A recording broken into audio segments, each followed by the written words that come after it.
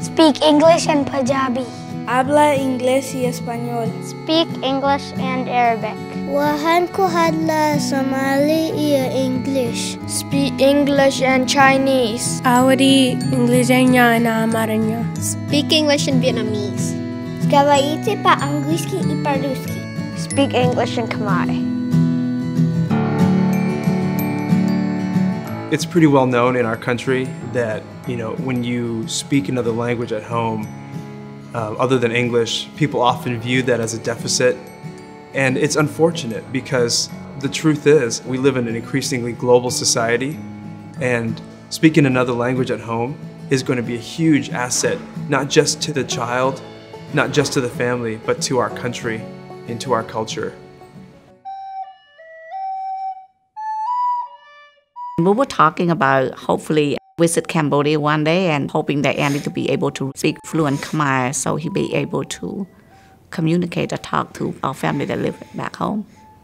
I could speak Khmer. That means I could understand Khmer too. They could tell me a joke. Before I couldn't understand, but now I actually laugh to it, not like before.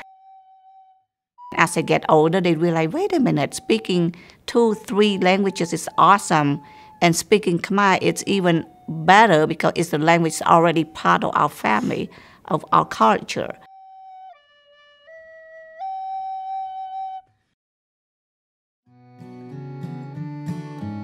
It's very natural for kids to learn language. It's very natural for them to learn more than 2 languages, 3 languages at a time. Now I'm trying to learn Russian also, from grandparents and teachers. So many people spend hours and hours on sports, which is awesome, but if they spent just a fraction of that focused on language, they would be giving their kid a whole nother tool. It should be fun. It never should be something that we have to make kids do. He not always replies back Russian to me when I speak to him, but as long as he understands me, as long as he can read in Russian, I am happy. When there's a need, he will pull the language and use it, as long as I keep speaking Russian and he hears it every day.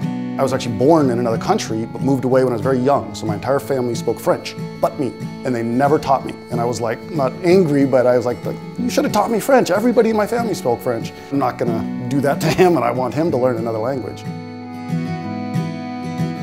The Arabic school starts because the community really need to make sure the kids will not lose the first language. We are just encourage the student to know more about their culture, about their country, to be more confident about who they are.